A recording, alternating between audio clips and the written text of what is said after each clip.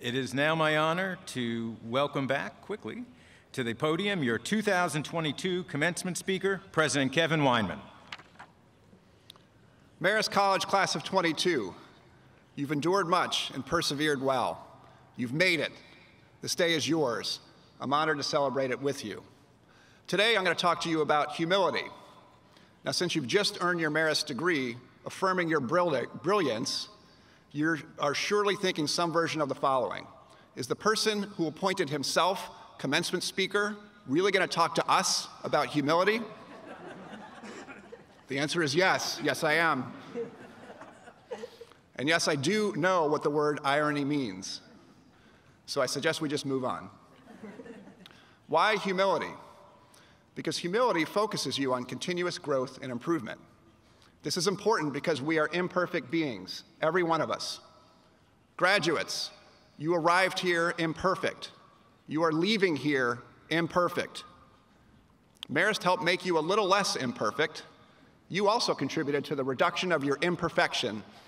But I've personally reviewed each and every one of your files, and I am so sorry to report that you are all still totally imperfect.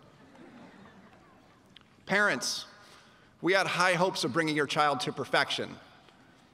We really did. But deep down, we knew we were not going to succeed.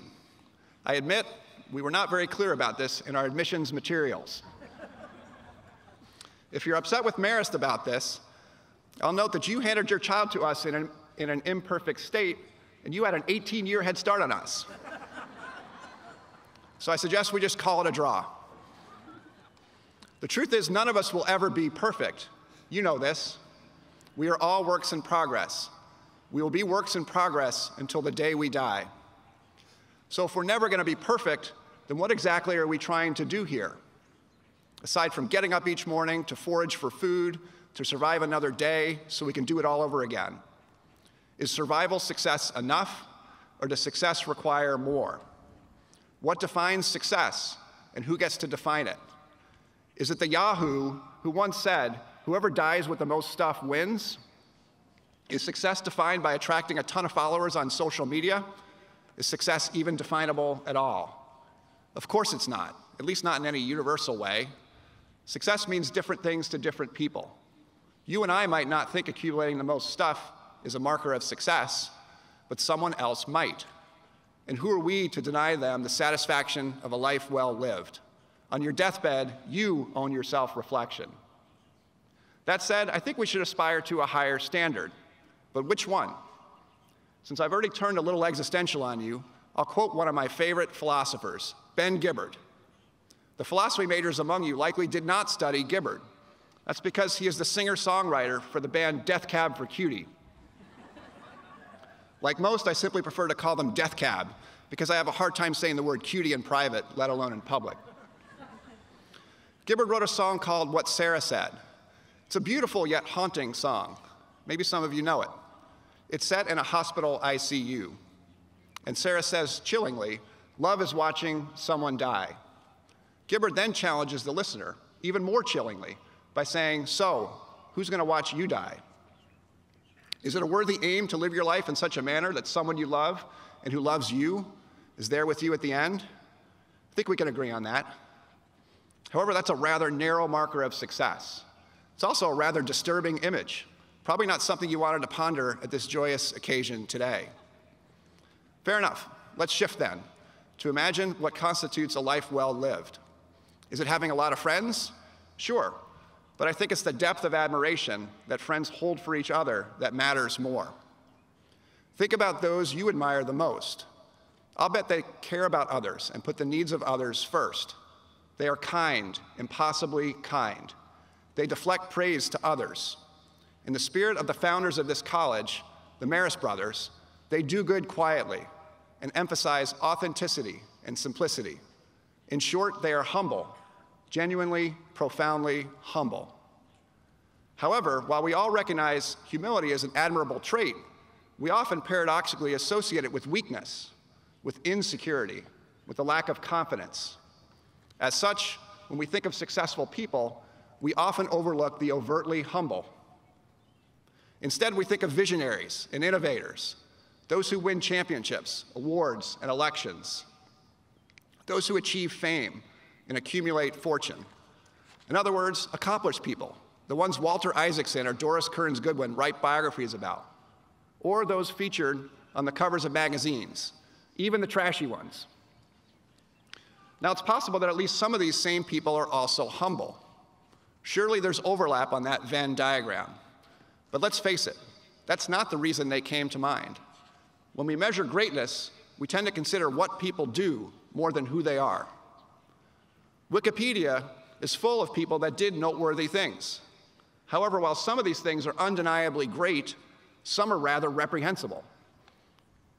About that, Wikipedia does not care one bit. They all get their Wikipedia pages. One sad reality: no one gets a Wikipedia page simply for being a good person. Worse, when we think of famous people who are also famously humble, the late Colin Powell comes to mind, we can barely believe it. And yet they're so humble, we might say. Let's deconstruct that sentence a bit. And yes, deconstructing a sentence here is absolutely my shout out to the English majors among you. What does this say? Humility is for losers? People achieve greatness in spite of their humility, not because of it? Really? If that's true, then how profoundly sad is that? It's also a way of thinking with potentially tragic consequences, because the world today has problems that are not going to solve themselves. The global community is in dire need of humility, desperate for people who care for others more than themselves. Think of it from your own perspective. The world has thrown so much at you already in your relatively few years. You don't remember a time before 9/11 or before Columbine.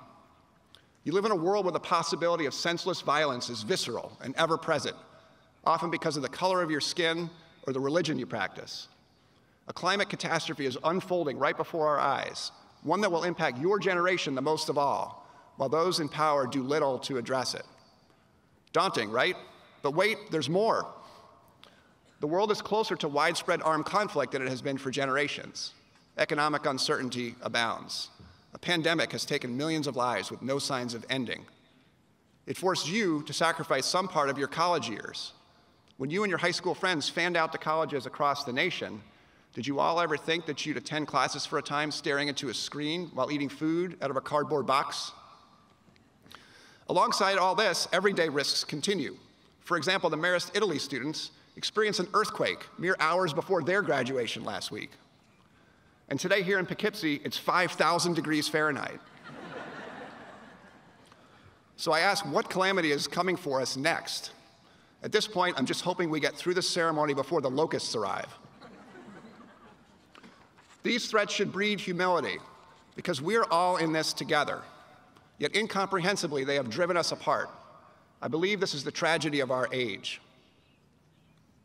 It's time to find our collective humility once again, because humility does not belie success in life. Success in life requires humility. The success of life on earth requires humility. So what can you do if you are not already humble? I'm really sorry to break this news to you. You cannot fake humility. I know you are good at many things. I've been to your games at Tenney and at McCann Arena, and to your performances at Fusco and Nellie Galetti. I've seen your remarkable honors thesis presentations. Some of you have, shall we say, other talents. For example, I've seen the staggering piles of empty beer cans in the dumpsters outside Gartland Commons. And recently I learned that at least one of you can juggle flame-spewing torches while riding a unicycle. Despite these many talents, I can still tell you that you are not good enough to fake humility. To illustrate, think of an arrogant person in your life. I sincerely hope you can think of at least one. Because as Ricky Gervais once said about the character Dwight on the TV show The Office, there's always a Dwight. If you don't know a Dwight, then you are probably Dwight. So hopefully now you have an arrogant person in mind, preferably not someone from Marist, and definitely not the person sitting right next to you, because that would be awkward. Now, can you imagine this person acting in a manner that is genuinely humble for the rest of their lives, for a decade? Are they capable of humility even for just a few hours? Of course they're not. So how do you develop a genuine brand of humility? One that will help you lead a life of purpose, a life of service, and a life that can solve the world's problems. First, take a genuine interest in others. This should be easy. There's nothing more fascinating and humbling than learning about others. It's my favorite thing to do, and one of the reasons I hold office hours with you. You are each your own beautiful, unique, unfolding novel, a Pulitzer in the making. What you've overcome and are still struggling to overcome, what you love, what you're afraid of, what inspires you, what you hope your future holds. I came away from our meetings so impressed with you, even those meetings where you came to my office just to gripe about parking. When parking is your biggest complaint in life, I am really, truly happy for you. Next, be vulnerable. Accept that you are not perfect and you never will be. Resist the impulse to always present a curated version of yourself. The college years are tough on this point. Social media, which thank God wasn't around when I was in college, begs you to put your best self forward, your proudest achievements, funniest lines, and endless reams of photos, showing you at your best just to make everyone jealous. You've even taken to whimsically curating Marist itself by calling it the Harvard on the Hudson. Only when you allow yourself to be truly vulnerable will you never be vulnerable again. You won't fear failure or looking bad, which will allow you to accept risk and embrace opportunity. This is the best way to see how far you can go in this world. You'll learn to laugh at yourself and invite others to laugh with you. And how fun and liberating is that? You'll embrace yourself for who you are and stop trying to live someone else's vision for who you should be. And perhaps most importantly, you'll confidently and correctly learn to call Harvard the Marist on the Charles. Now, everything I just said about humility, class of 22, set it aside for today. By the power vested in me by no one at all, I encourage you to check your humility at the door and have the time of your life today. I say go for it. Take 1 million photos and post every single one of them on social media.